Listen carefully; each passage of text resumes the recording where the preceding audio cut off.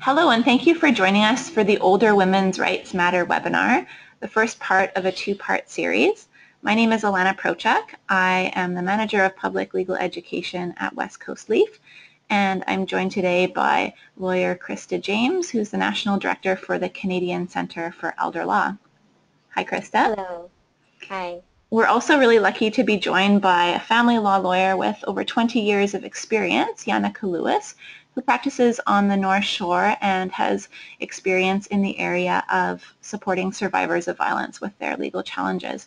So she'll be joining us at the end to assist with some of your questions that may touch on family law topics.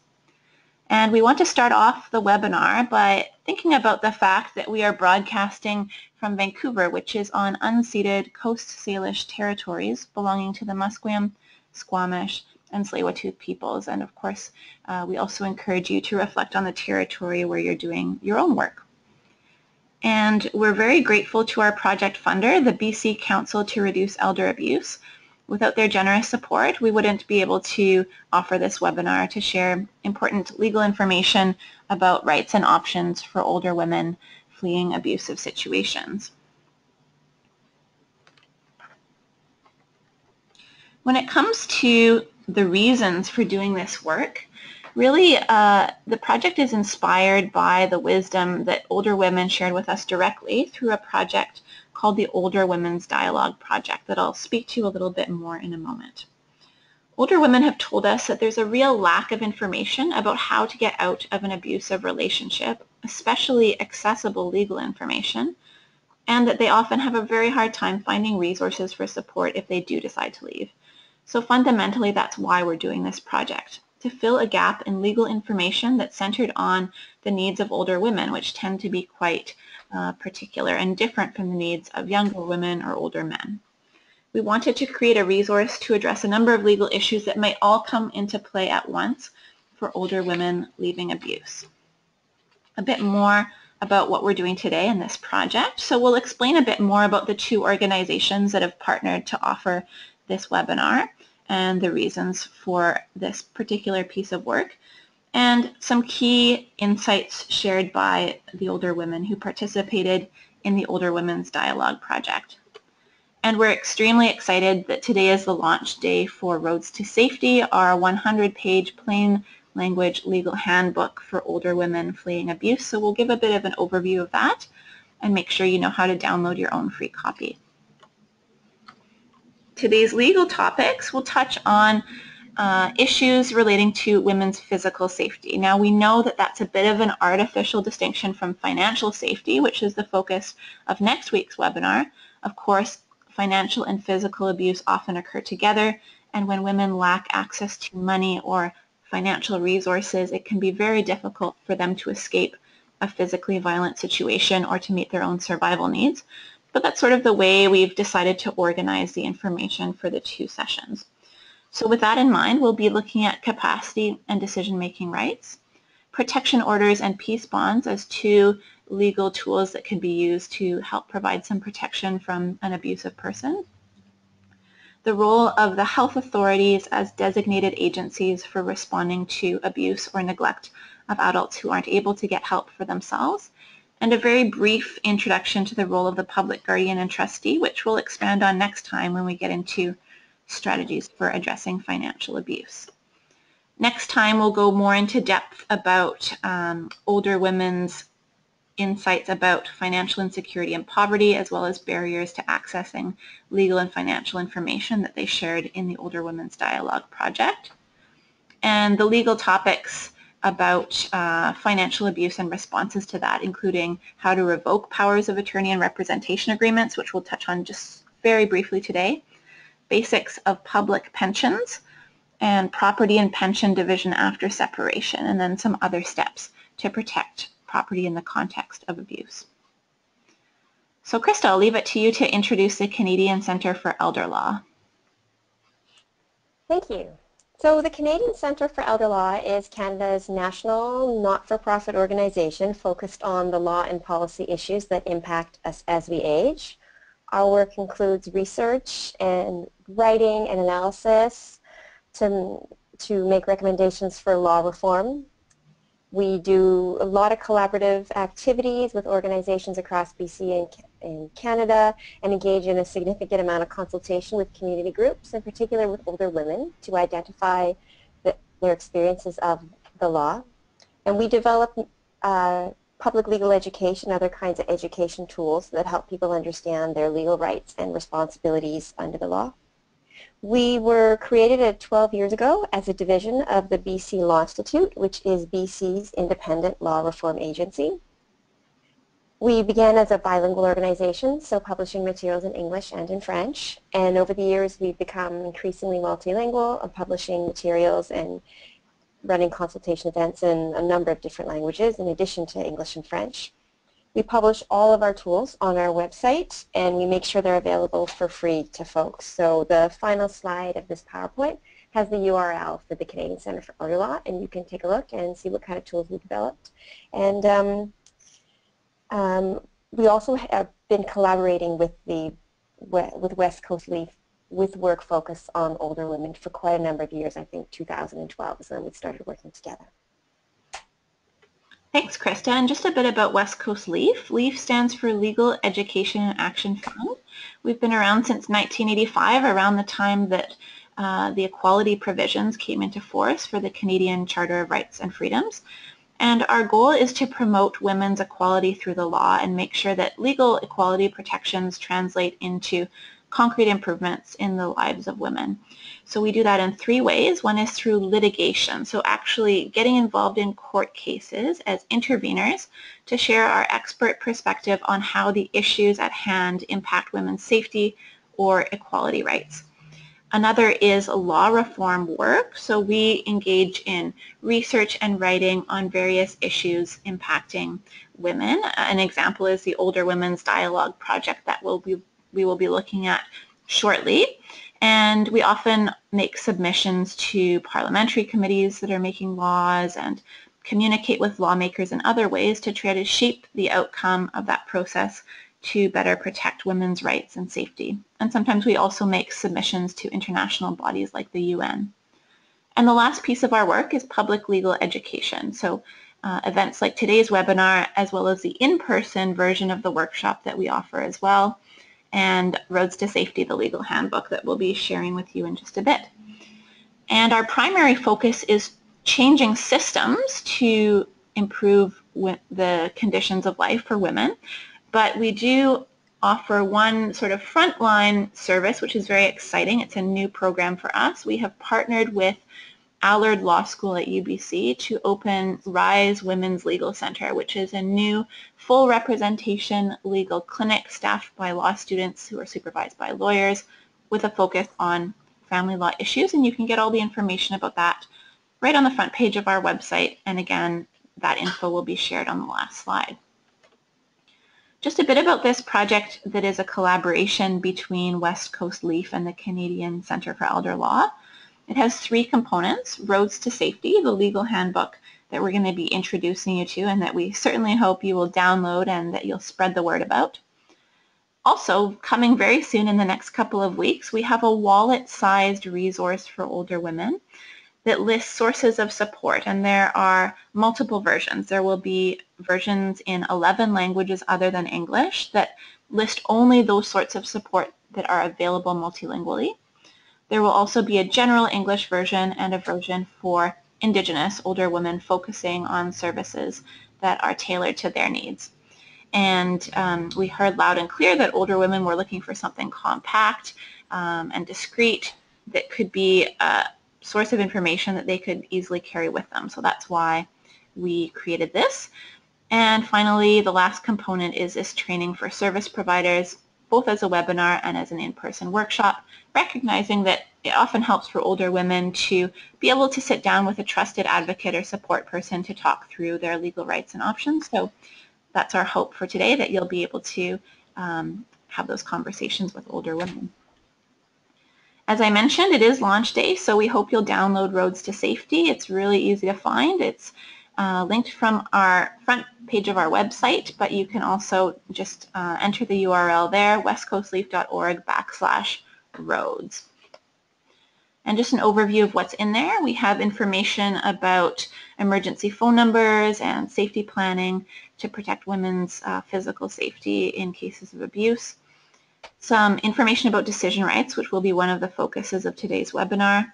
Immigration and sponsorship. Many women are worried if they leave home, what will happen to their legal status in Canada. Different sources of legal help, including free and low-cost legal help. Public financial supports like income assistance and disability benefits. Keeping grandchildren safe, recognizing that many older women are primary caregivers for young people in their lives. Financial abuse and strategies to combat that. Property division after separation, including pension division, a complicated area, and some resources for support. In fact, that final resource section is about 10 pages long, so it should be quite helpful. And in terms of why we're doing this, well, it's because of what we heard from older women. We talked to over 450 older women in 9 different languages through the Older Women's Dialogue Project, and they expressed a need for this. In addition, we noticed that often senior services and violence against women organizations offer separate services and aren't always in conversation frequently. So we wanted to create more opportunities for those conversations and for resource sharing. We'll just frame the legal content for today with one of the key themes that came out of the Older Women's Dialogue Project, and that is that older women frequently experience violence and barriers to accessing safety. Part of that is the physical vulnerability to violence that may increase with declines in health or the greater prevalence of disabilities for older women. A great number of the older women we talked to told us that they lived with significant ongoing fear of violence, often not feeling safe in their communities and sometimes even their own homes.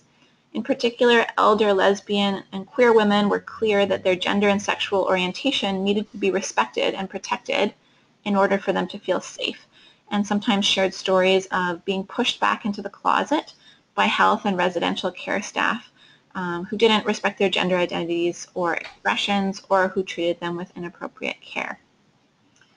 Access to transition housing was also a big theme. When it was accessible, it was a source of safety and support, and certainly we heard lots of stories about women supporting one another by sharing this really valuable knowledge of transition housing services. But despite this, many women didn't know about the transition housing that was available, how to access it, if there would be women who spoke their own language at the house, if the house could accommodate their disability or medical needs and would be accessible. So there could be a lot of barriers in access, and of course in rural areas getting to a safe place could be even more difficult. Very important to focus on the systemic violence that many Indigenous women have experienced throughout their lifetimes, both by individuals and by institutions in the intersection of colonial and sexist violence, and the ongoing impact that has on their lives can't be understated, of course. The last theme was social isolation, which was quite interesting. It was both a safety risk in that if you don't have many contacts in your life who know how you're doing, where you are, you might be more at risk of abuse. At the same time, many older women use this as a tool of self-protection when they didn't feel safe in their own communities. And often language barriers could increase their feeling of unsafety venturing outside of their homes.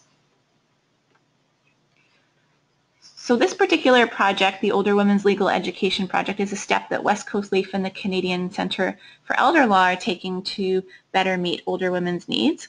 And Krista, I think you can speak to this other project. We want to give a shout out to Atira for their work on the needs of women who are older. Yeah, so since we're talking about older women's safety today, we wanted to briefly acknowledge a recent piece of work by the Atira Women's Resource Society. It was written by the Canadian Centre for Elder Law, and it looks at how transition housing can better include older women. So the tool called Promising Practices Across Canada for Housing Women Who Are Older and Fleeing Abuse lists some background information and also 11 promising practices for including older women, ranging from outreach strategies to evaluation to practices within the transition house. So I'd encourage you to go to the ATIRA website and take a look at that tool. Thanks, Krista. So with that, we'll get into some of the legal topics that Krista will be walking you through. Okay, so very often violence against older women occurs because someone wrongly takes over women's decision-making rights or abuses their decision-making powers if they are in fact a legal substitute decision maker for an older woman. These actions are sometimes an outcome of discriminatory attitudes about older women's abilities and worth, and can also be compounded by ableism, racism, and other factors. Many people wrongly assume that older women don't have the ability or the legal right to make their own decisions. In reality, most people maintain their mental capacity long into old age, and often for their whole lives. The law reflects this reality. So at law, every adult is presumed to be capable of making all of her own decisions. And you see this principle reflected in a number of laws in BC, including the Adult Guardianship Act, which we'll discuss a little bit later on in this presentation, as well as the Healthcare Consent and Care Facility Admission Act, which deals with decision-making around healthcare.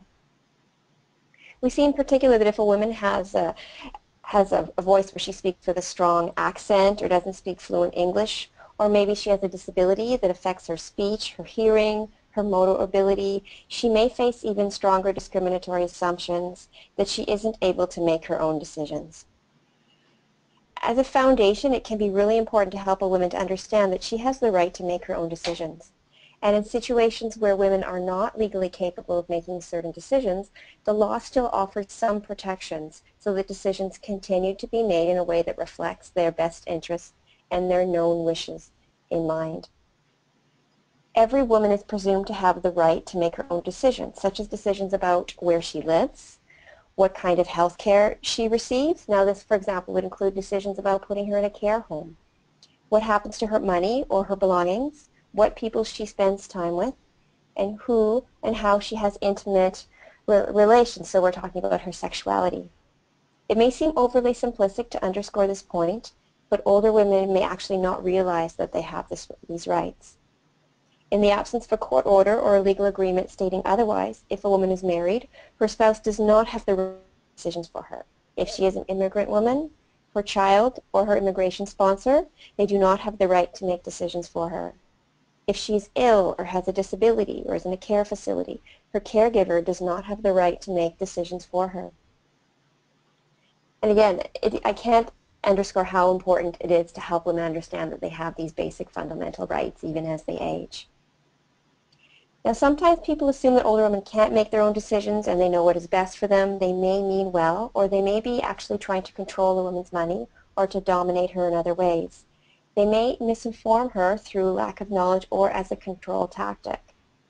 They may pressure her to sign documents to give them power over some of her decisions. In terms of talking about what capacity is, the notion of decision-making capacity, it is not an absolute at law. So it really depends on the types of decisions. So if a woman does maybe have some compromised mental capacity, perhaps due to dementia or another disability, she may still have the legal right to make some of her decisions, just not all of them. For example, she may have a power of attorney that applies to complex legal or financial transactions, but she may still be able to make all of her own personal and healthcare decisions and do basic banking on her own. As we discuss in the handbook, Roads to Safety, legal capacity standards also vary. So for example, if a woman has dementia, she may have capacity to remarry or separate, but not the capacity to create a new will. The legal tests just are quite variable. And if you want to learn more about tests of capacity, which is it's a fairly complex topic, but we discussed it in much more detail in a publication, our partner organization, the British Columbia Law Institute.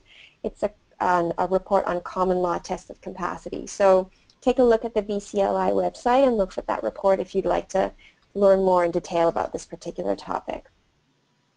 Now I've mentioned dementia a couple times in the previous slide, so I want to speak a little more about that topic because dementia diagnosis does not necessarily mean a loss of legal capacity. It often doesn't mean that. Every person's experience of dementia is unique, and someone with dementia can make all of their own decisions. It's important to note that capacity can fluctuate within a single day. A person's ability to make decisions can vary throughout the day. And for example, mornings are often best if a woman is taking medication. You may, in your reading, have heard of a term called sundowning, which notes that capacity and another functional ability can be not as good later on in the day. A woman might have a substitute decision maker because she's not mentally capable of making all or some of her decisions if she has dementia. For example, she could have an attorney named in a power of attorney agreement, a representation agreement that names a representative to deal with some decisions. She might have a healthcare decision maker, a trustee. There are lots of different titles for different kinds of substitute decision makers, and we talk about that a little bit in this webinar, but really go into much more detail next week.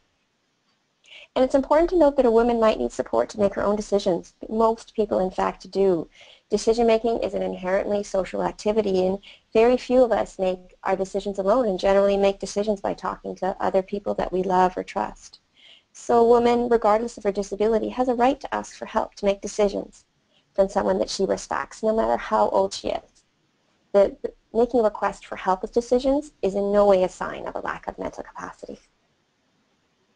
We're going to talk just briefly about the Mental Health Act in BC. It provides an important exception regarding decision-making rights in BC. So the Mental Health Act allows a person to be involuntarily detained in a designated healthcare facility and receive involuntary healthcare treatment in certain extreme circumstances. A person can be detained for 48 hours if certified by one physician, and for longer if two physicians complete a certificate within 48 hours of each other. And the police, in some contexts, will have authority to take a person to a physician for a mental health examination. Now, these are extremely rare situations. Dementia is generally not certified under the Mental Health Act on its own, but sometimes a person with dementia will be certified with reference to anxiety, depression, or some other mental health issue that's accompanying the progression of the disease in her particular situation. If a person makes a healthcare decision that the healthcare system strongly disagrees with, healthcare providers may assume there is an underlying mental health issue and initiate a process for certification. There can be a lot of stereotypes and assumptions at play, and sometimes the lack of care beds for adults with care needs, unfortunately, can play a role.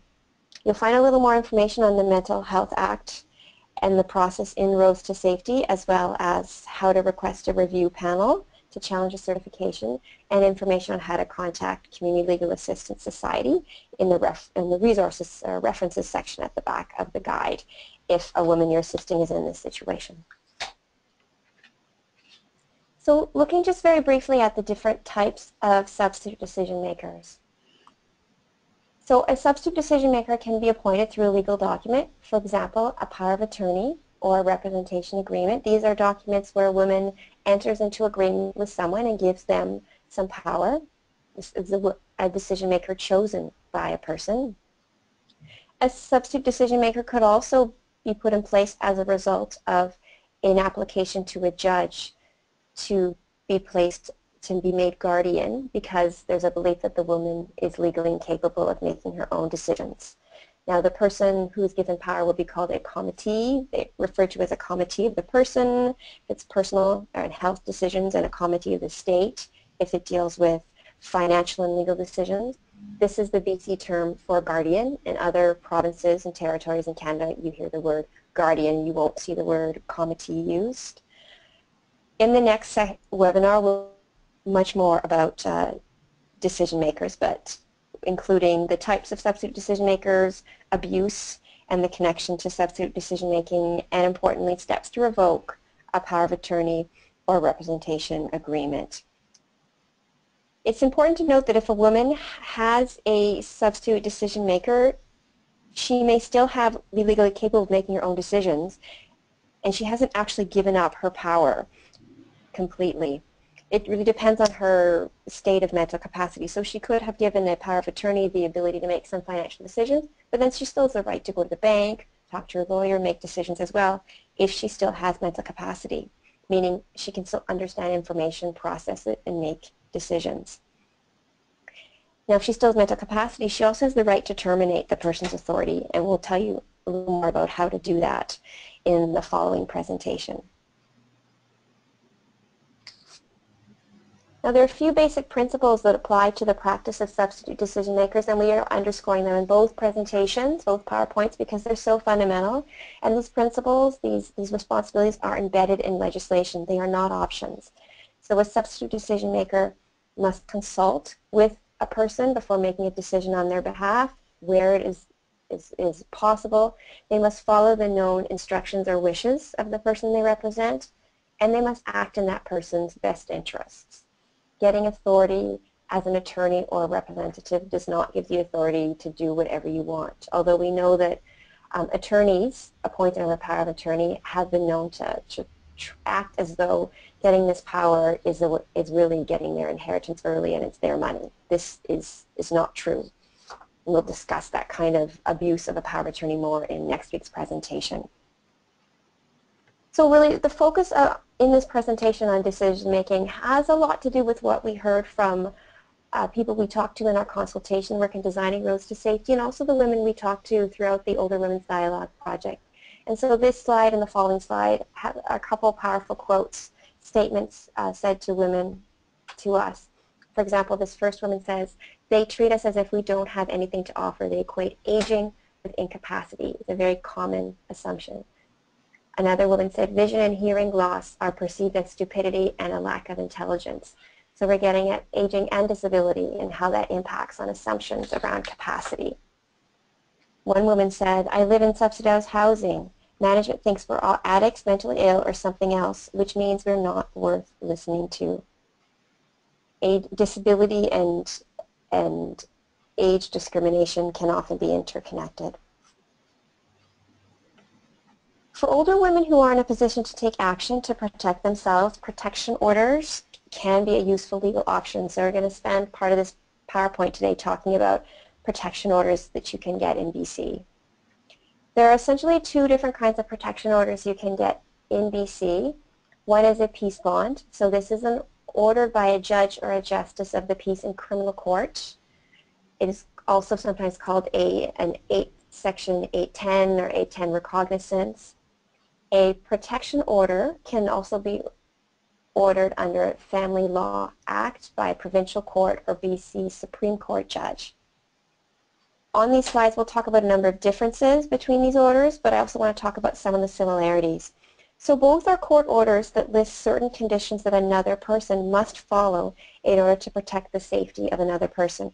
So they could include terms such as not contacting a woman, staying physically away from her, staying away from children or grandchildren or other people, staying away from places where she frequents or where other family members go. So this could include a school, a business, a home, even if the person she fears is actually one of the owners of the home. It could include a condition of attending counseling or taking an anger management course.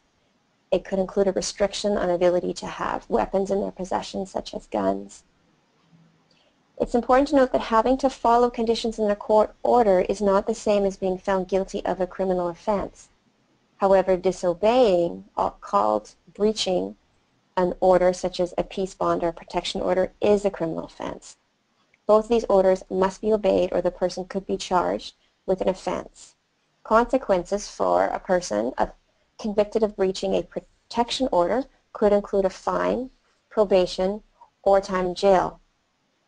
Both these orders are enforced by the police and the RCMP anywhere in BC, meaning that the police can arrest the person named in the order if they disobey it. So the procedure would be to contact the police if there had been a breach of any of the terms. These orders are entered in the Protection Order Registry after a judge signs them. And this is a database of all protection orders, including peace bonds, in BC that allows the police to get up-to-date information about protection orders and more easily enforce them. A woman or her advocate can make sure the peace bond or family law protection order is registered in the database by calling Victim Link BC. And if you look at the resources list as part of Roads to Safety, it does tell you how to contact Victim Link. So now we're just going to go over some of the key differences between peace bonds and protection orders. Many women will wonder about the process to getting a peace bond and a protection order and what that looks like. And there are important differences here. For a peace bond, the person she is seeking protection from will either be arrested or given a summons, like a notice, to appear in criminal court. The woman may or may not have to go to a court hearing after that. The woman is a key witness, but the process is actually moved forward initially by the police and then by Crown Counsel, who are the lawyers who represent the government. For a family law protection order, the woman must initiate the process herself. So that's a really important distinction. If the woman does not opt for a without notice order, she and the person she's seeking protection from will go to a court hearing in family court, and the judge will decide whether or not to order a protection order. Regarding the criteria for a protection order, we discussed this in more detail in Rose to Safety, but essentially for a peace bond, there has to be a reason to fear for her own safety. In Rose to Safety, we talk about what kind of documentation might help a woman establish that she has reason to fear. For a family law protection order, it's different. There must be a risk of family violence, and that is defined in the Family Law Act fairly broadly to include many different kinds of harm, including physical assault, threats, stalking, hurting a pet or family member, unreasonably restricting autonomy or personal freedom, or damaging property. Importantly, we are hearing from advocates in the community that without notice protection orders are given an extremely short duration generally, maybe as low as 10 days or 2 weeks. Judges are basically reluctant to grant them if they reflect only one side of the story. The rapid expiry of protection orders can have serious consequences for many women fleeing abuse, so really an order without notice is often only a very, very temporary measure for helping to keep a woman safe. The fees are different for a peace bond versus a protection order. With a peace bond, there are no fees. It's the Crown and the police that are moving this forward. With a protection order, there could be fees. If you pursue the matter in provincial court, there would be generally no fees. In Supreme Court, there tend to be fees, but a person can apply to have the fees waived if she has minimal or no income. There are also differences in terms of who a peace bond or protection order can protect a woman from. So for a peace bond, it really can protect a woman from anyone that she fears, if she can establish that there's a reason to be afraid. With the Family Law Act, a person can apply for protection order to help keep her safe from people who are stated under the Family Law Act. So the Family Law Act says it includes spouses, even if divorced or separated. It includes a person she's lived in a marriage-like relationship with, even if she is separated and no matter how long they've been apart. Could include the other parent or guardian of a child, even if they've never lived together. It could include any person who is related to or who lives with the woman or any of the people I've just mentioned, such as spouse, people in a marriage-like relationship with her. It could include any person who's related to the woman and lives with her, for example, an adult child. Finally, last two slides on peace bonds and protection orders. In terms of how a person is notified, with a peace bond, as I mentioned, the person would be arrested or asked to appear in court. With a protection order, they will be asked to appear in court, but they would never be arrested because it's not a criminal process. The woman asking for a protection order, the onus is on her to arrange for service of documents. So again, there's more responsibility when it's a protection order. In terms of enforcement of protection orders, whether it's a peace bond or a protection order, it can be enforced by police or the RCMP. Peace bonds are valid across Canada, whereas protection orders, which are created under the Family Law Act, are valid only in BC. With a peace bond, generally you would not need a lawyer because it's not the woman moving the process along, but with a protection order, we would strongly encourage women to seek out a lawyer to assist her with that, and it may be possible to get assistance from Legal Service Society or through the new RISE clinic that West Coast Leaf has now is now running. Just looking at intervention and for abuse and neglect. It's important to reinforce an older woman's right to make her own decisions. But if a woman is not able to protect herself, perhaps due to an illness, a disability, or a disease like dementia, again, reiterating that not every woman with dementia would be in this situation, there are some additional options that can be pursued. So we are going to talk about health authorities and the public guardian trustee. And I want to note that and stress that rarely would you want to contact a health authority to ask them to intervene if a woman did not want this to happen. Abuse takes a woman's power away. Those of us who work in the violence against women sector know this. It's maybe trivial to restate this, but because of that, ideally interventions to support and assist a woman are helping her to have more, not less, control over her life. Over the next two slides, we'll discuss the role of the BC health authorities to intervene in circumstances of abuse or neglect and touch briefly on PGT, but really that's going to be the focus of the presentation next week. So looking at the next slide, BC has a law called the Adult Guardianship Act. Part 3 of the Act deals with support and assistance for abused and neglected adults who are not able to protect themselves. This is really the closest thing we have to an elder abuse law for British Columbia. I'll go through some basic points about this law. It's fairly plain language, so I encourage you to take a look at the law in your own time. This slide here identifies 5 key points to remember about the Adult Guardianship Act. First of all, in BC, there's no general duty on members of the public or anyone to report abuse or neglect of an older adult to any authority. There are some provinces where there is a duty to report abuse, such as Nova Scotia. A report to a designated agency, such as a health authority, can be a way to get services to an older woman who lacks mental capacity or is at risk of harm but cannot keep herself safe. There's no duty to report. Secondly, if you're an advocate, you can report abuse or neglect and you're not actually required to state your name, so you can basically make an anonymous call. As a matter of practice, in terms of working with women who've experienced violence, this is not generally a practice that is strongly recommended, but every situation is unique. 3, if you may report abuse if the adult, so in this case an older woman, is being abused or neglected and she's unable to seek support or assistance on her own, perhaps due to physical restraint, disability, or any other condition that affects her ability to make decisions about abuse or neglect. The designated agencies have no authority at all to help if an older woman has the ability to keep herself safe. She has the right to live at risk and live in a dangerous situation regardless of her age. For those of you working in the violence sector, this statement may seem obvious, but in the context of abuse of older women, there is a tendency to want to force a person to leave a violent situation, remove her from her home, saying put her in a care facility. Some lobby groups have called for mandatory reporting of elder abuse in Canada, and in fact there is a private member's bill on this issue before the House in Ontario, the House of Parliament in Ontario right now. 4, if you are going to report abuse, you report to what is called a designated agency.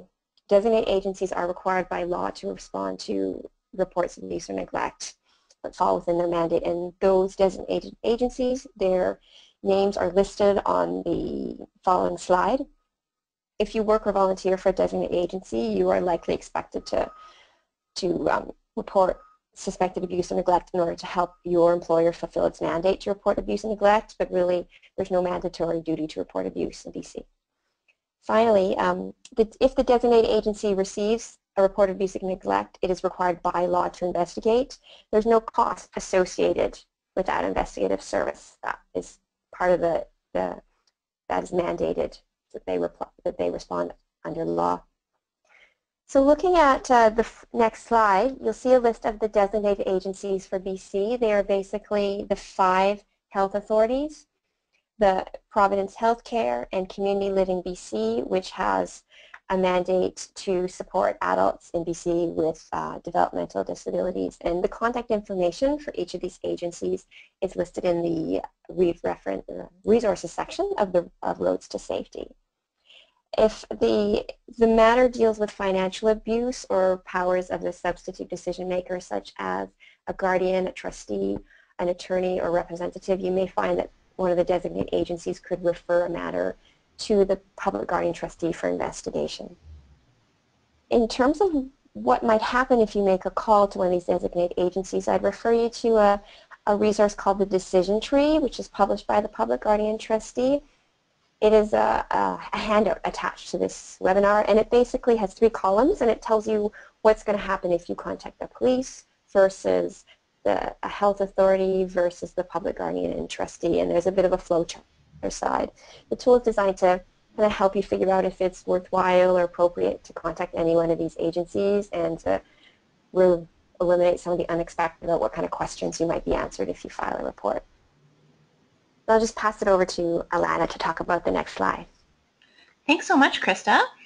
So fundamentally, we always want to frame these legal options in a broader picture of all of the services and supports that can assist an older woman. So it's not a matter of simply handing her over to the health authorities in a case where she's experiencing abuse or neglect and can't protect herself, which could be, you know, quite a disempowering experience if that's the only step taken to offer support for a person who has already experienced so much disempowerment through the experience of abuse. So as part of the reason we're doing the webinar today is to bring together folks who provide different kinds of support for older women, which can be formal services like the PGT and health authorities, or some specialized elder abuse units in the police, which we'll mention which are included in the resources in our handbook and the slideshow.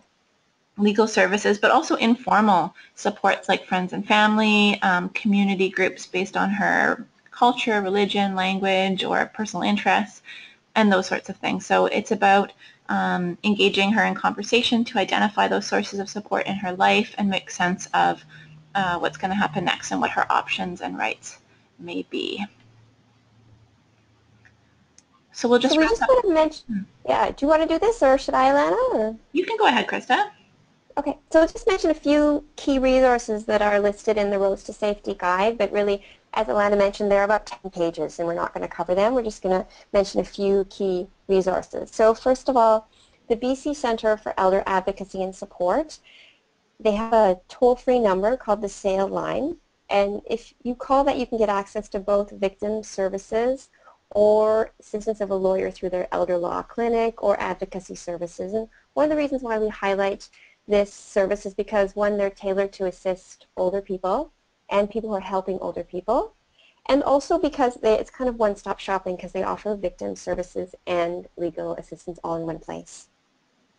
I think it's also worth mentioning that in the Vancouver area we have a number of elder abuse police units. So these are specialized investigation and victim support teams, and they have experience liaising with the public guardian trustee, the designated agencies, and other key or agencies in BC that respond to abuse. There's an elder abuse unit in Vancouver and New Westminster. They tend to, if you make a call to them, you generally see them coming on the scene as a two-person team involving a social worker, a counselor, and a police detective. So if you're in either of those communities and you want to make a call to the police about abuse, it might be worthwhile to try and connect with one of these units. They're fairly experienced teams. So just to mention a couple other organizations. So there is something in BC called the BC Association of Community Response Networks. There are community response networks across BC. There are over 100 of them now. And they're basically diverse groups of concerned community members who come together to talk and develop plans for coordinated community response within their communities. The phone number and email and web information for BCCRNs is found in the guide. So this is an organization you want to connect with if you want to enhance your own practice and connect with others around abuse of older people in British Columbia. Now, we already talked about the health authorities and Community Living BC. Their contact information can be found in Roads to Safety. So we want to thank you so much for joining the webinar, and we will allow a little bit of time for questions now. So we know you have lots of great insights from your practice, and looking forward to the discussion and questions about these legal issues and others affecting older women. Thank you so much for joining us today, and do keep in touch with us, email us, visit our website. We always love to hear from you.